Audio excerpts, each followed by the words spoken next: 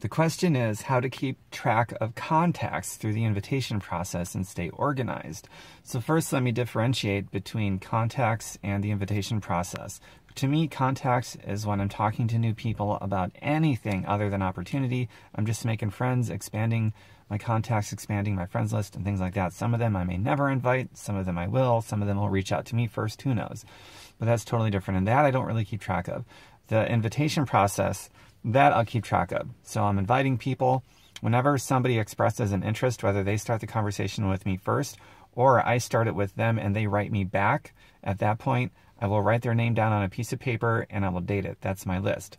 So the people that I invite who don't write back, I don't write their names down because I find that would just take way too much time, and I'd rather spend more time involved in the profit-producing activities. So when I'm making my list, it's just people who express an interest, you know, something yes or maybe or not right now, some kind of an interest. So I know when to follow up and I date it. And I might jot down a note of something that I think is important about that contact. Also on Facebook, Facebook has some really cool filtering options in your private message inbox.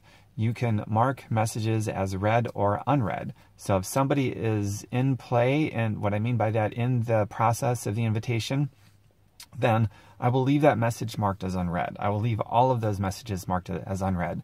And a good plan, by the way, is to continuously have 10 people in play, or more if you've got time for more. Or, you know, at the minimum 5 people in play, but I wouldn't go less than 5. But 10 in play is a pretty good number. In play, they're somewhere in the invitation process. They haven't said no yet. They haven't said not right now yet, or, you know, they're still in the process of getting the information, making a decision.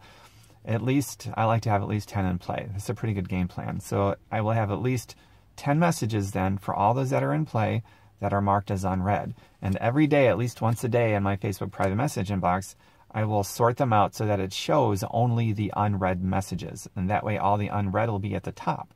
That's pretty cool. So you got them all right there. And I've got their name written down on a sheet of paper with the date. And then I never, ever delete the conversations. I must have tens of thousands of private message conversations in my Facebook inbox by now because I've never deleted any.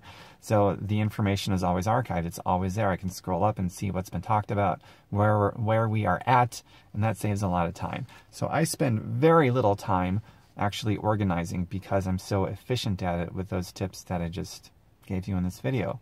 So I hope that helps. And if you have any further questions or need any further clarification on any of this to find your groove and something that works for you, because it is important to be organized. Without it, a lot of time is wasted. But to be too organized and to be too much of a perfectionist also wastes a lot of time. So there has to be a really good balance. And I feel like I have a really good hang of a balance here because I'm very organized and I still get to spend most of my time in profit-producing activities. So there you go. I've got much more social media training on my website, fireyyourboss.xyz. Feel free to visit, and if there's people on your team you know that would benefit from what I've shared in this video, feel free to pass it on to them.